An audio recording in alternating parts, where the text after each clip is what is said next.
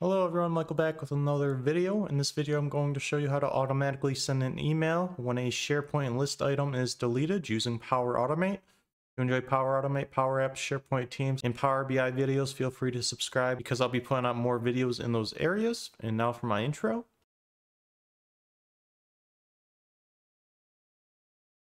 Alright, so in this video we're going to send an email when a SharePoint list item is deleted. So I will be working with my employee data list right here.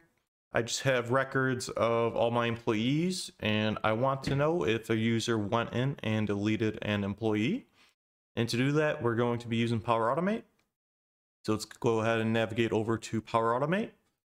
So in Power Automate, we're going to go ahead and click on New Flow. This is going to be an automated cloud flow from this option because we want it to automatically send us an email or automatically send whoever is in charge of the SharePoint list, so the admins of the SharePoint list, an email. So we'll just name the flow deleted SharePoint item email. And for the trigger, we are going to do when an item is deleted. Go ahead and click on create. All right, so in the new designer, we're going to go ahead and exit out of Copilot. And let's go ahead and add our site address and list name. So the site address I'm using is my marketing SharePoint. You'll be able to find that by looking at your top left-hand corner of your SharePoint site. If you're still not sure, you can go ahead and look in the URL and you'll be able to see that there. And the list name I am working with is my employee data list. So employee data. How often do you want to check for these items? I just have it set to an interval of 5 minutes. If you want to change that, I'll probably change that to 1 minute so we get the emails more often when I finish the flow. And there's nothing else you need to edit with that. So the next action you're going to want to do here is send an email. This flow is pretty simple, but it can save you a lot of headaches if you have someone deleting SharePoint items when they shouldn't be. Okay, so for my to property of my send an email version 2, I'm just going to do my email. So I will paste my Outlook email in there. If you want to do multiple emails, you can separate it by semicolons. I'm just doing one email. For the subject, we'll go ahead and just add some information. So deleted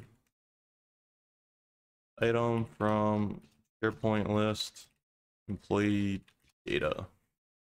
Okay, in the body, we're going to include some of the information about the item. Hi, the SharePoint item was deleted. Here are some details below.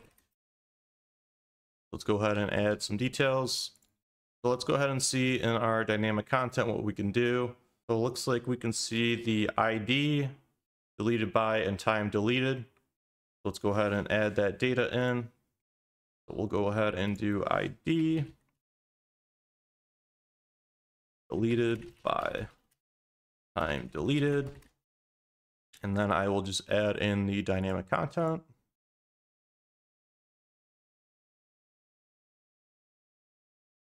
Thank you, Power Automate team.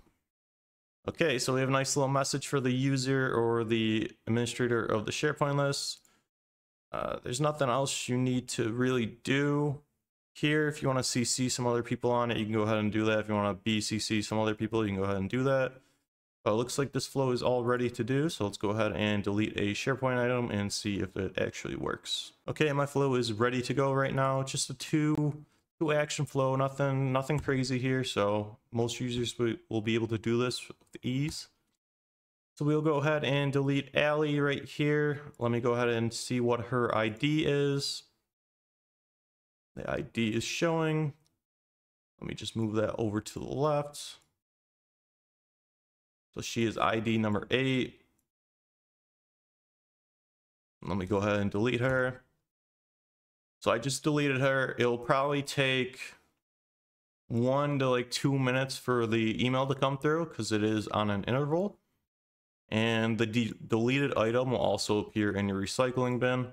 But if you're like me, you have a ton of items in your recycling bin, so it could be hard to see what was actually deleted.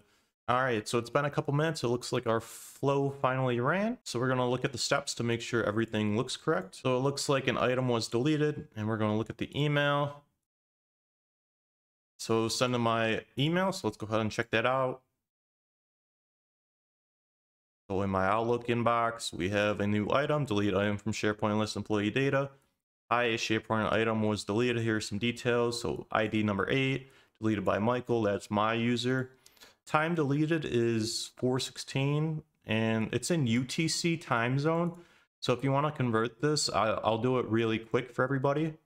I know a lot of people don't use UTC time zone, so we'll do it really quick just to convert this. So I'm going to go ahead and copy the time deleted. I'm just clicking on it, pressing Control-C to copy it. So it should be copied. I'm going to delete that. Go to FX. We're going to do convert from UTC.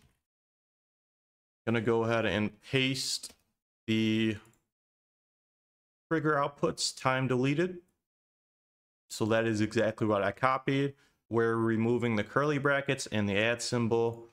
And we're going to go ahead and do comma. So the destination time zone for me is Eastern Standard Time. And then the format I want this in is year, month, day. So then we're going to include the hour and minutes. I'm going to do that in lowercase right here. Let's go ahead and update this. Go ahead and save the flow. And I'll go ahead and put this in my notepad to show everybody.